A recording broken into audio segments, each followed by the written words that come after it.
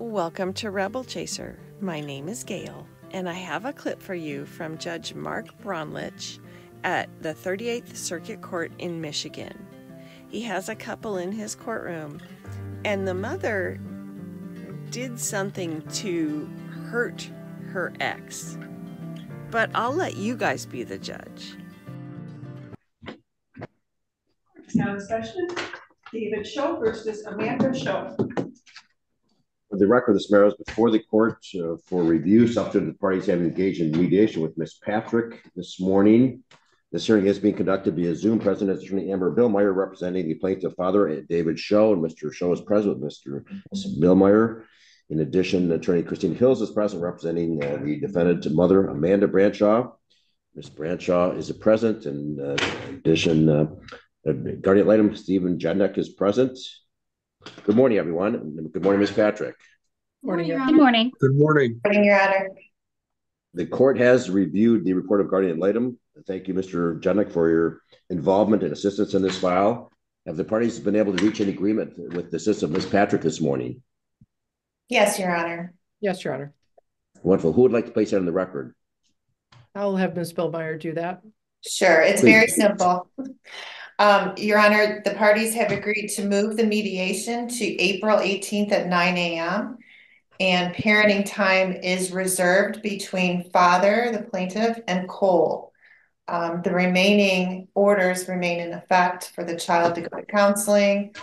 That is the summary of the agreement, Your Honor. That is correct. That's April 18th at 9 a.m. Is that correct? Yes. Okay. Do counsel what they want? Do you want to review by this court after that mediation? Do you want the court's docket? I think that would be a good idea. I have no objection to that. That's fine with me.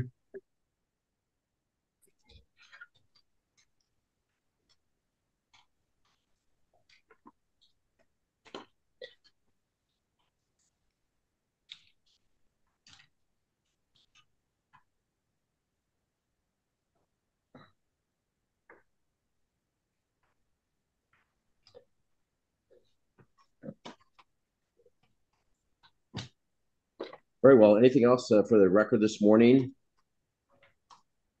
No, Your Honor. Yeah. Much easier than yesterday. All right. Well, obviously, the court's learned something about this case from the Guardian ad litem report, and obviously, Ms. Branshaw, you need to step up and do something to repair this relationship between your son and Mr. Show. The court is just flabbergasted that you would tell, if this is true, a 3-year-old that the individual who he knew as a father all these years was not his biological father. And obviously that would create a lot of animosity and anxiety on a young child. So if that's true, shame on you. That's all I can say. And you need to, if you care about your son, you need to restore that and repair that relationship, Ms. Branshaw. Yes, sir.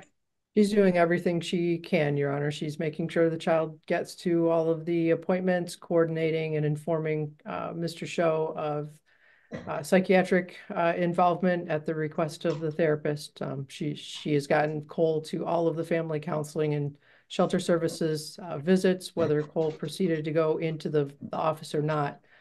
She really is working very hard to assist.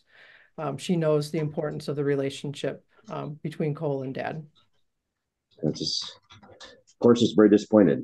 It's just to see a young child go through this and caused by his own mother, in large part. Any event.